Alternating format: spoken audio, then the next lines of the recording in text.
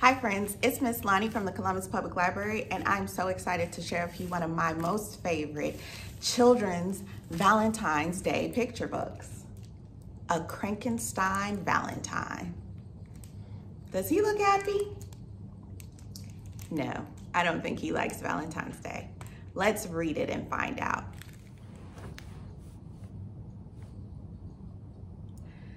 Have you seen my little sweetheart Crankenstein? You can't miss Crankenstein on Valentine's Day.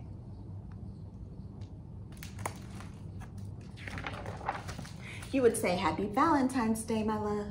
And Crankenstein would say, "Yeah." Can you make that sound? Yeah. Ugh, that means, ugh, gross. I don't like it. Get it away from me. You would say, "Look who's got brand new heart undies." And Crankenstein would say, "Yeah." It's a fun sound to make, even if it doesn't mean nice things. You would say, "Don't forget to bring roses for all of your teachers." And Crankenstein would say, "Yeah."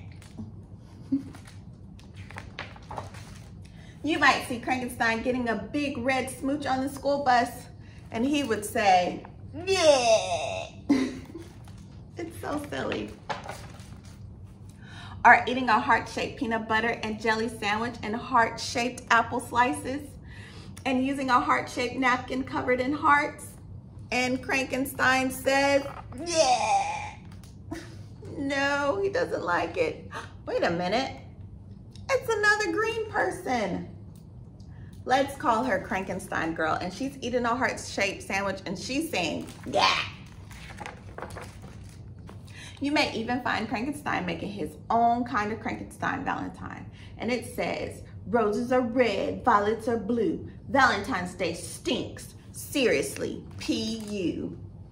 And do you see Crankenstein girl in the background scribbling away? She's probably making a cranky Valentine's Day card too. You could certainly find him biting into a chocolate with surprise hairy coconut inside. Yeah. Ugh. Crankenstein does not like that kind of chocolate. Or helping to make the mushy gushy Valentine's Day garland. Crankenstein does not appreciate helping to make the mushy gushy Valentine's Day garland.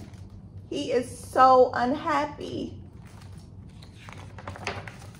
And you're guaranteed to find Crankenstein in the Valentine's Day school pageant. Crankenstein never said he wanted to be in the Valentine's Day school pageant. But here he is. He's being a party pooper. Nope, there's absolutely no way, no doubt, not now, not ever, that Crankenstein wants anything to do with Valentine's Day. He's had enough. He's ripping off his costume. He looks like a baby Hulk.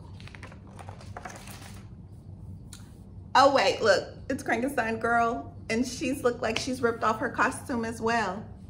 He doesn't want anything to do with Valentine's Day, except maybe one thing. He's looking at her, she's looking cranky.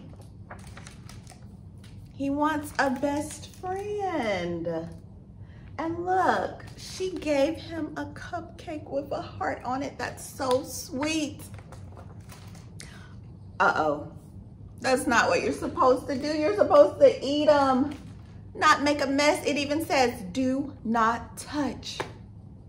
But he wanted a best friend who understands exactly how he feels.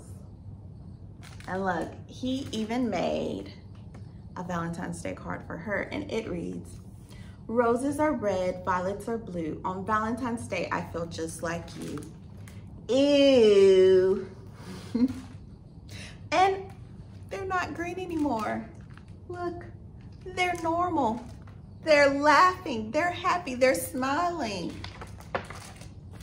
And now Crankenstein is sleeping peacefully in his bed because he can hardly wait the 364 days until the next Valentine's Day.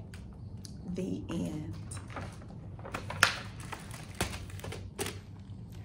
All right, boys and girls, did you enjoy that book as much as I did, or did it make you go, yeah? Crankenstein sure was cranky until he found a best friend who felt exactly how he did about Valentine's Day. Yeah. If you did enjoy that book, then you have to check out the original Crankenstein book by Samantha Berger. And this book is also available within the Chattahoochee Valley Library System.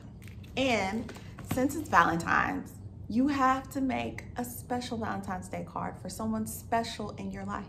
It can be happy, it can be silly, it can even be cranky, as long as it's made with love. Well, that's all that I have time for today. I can't wait to read another book to you. I'll see you next time. Bye. 90% of brain growth happens before kindergarten. 90%. So talk, sing, read, write, and play with your child every day. Those 5 simple steps build the foundation for a lifetime of learning.